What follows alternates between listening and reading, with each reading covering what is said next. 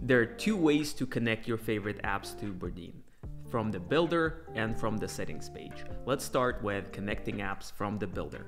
Let's open Bardeen with the Option B shortcut, and let's try to create a new playbook, and a canvas or the builder is going to open up. So here you can click on the plus icon and see all of the integrations that we have available. We're adding new apps every week, so if you have one that you would like us to add earlier than others, please let us know. So let's try to integrate Google Calendar. Let's click on Add. Let's install.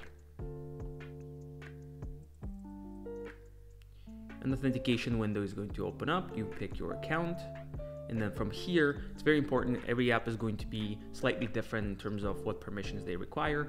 Make sure that you have the required boxes checked so that we can integrate and control your apps for you. All right, so Google Calendar has been integrated. You can see the icon on the left side, and you can start automating. So you can start creating events and doing things like that. And the second way to control your web apps is from the settings page. Let's go to settings from here. And then here you have your integrations enabled, your apps enabled. You can delete the integration if you want. You can configure the integration, so you can choose which account in Google Calendar you want to use. And you can also explore the integrations catalog to browse through apps. It works exactly the same way. So let's try to connect Google Docs in this case. Click on OK. Authenticate and connect.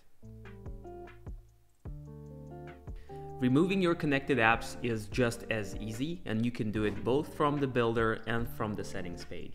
So let's click on the plus icon once again, click on all apps, and find your apps at the bottom that are connected. Click on remove, and your app has been removed successfully. Bardeen already integrates with many of your favorite apps, such as Coda, Notion, Google Calendar, Dropbox, and many others. Go to the integrations page on our website to explore what apps that we integrate with, what apps are in the pipeline, and vote for your favorite ones. Additionally, Bardeen already supports HTTP GET and POST actions. You can find those in the builder. We will also add support for webhooks in the nearest future.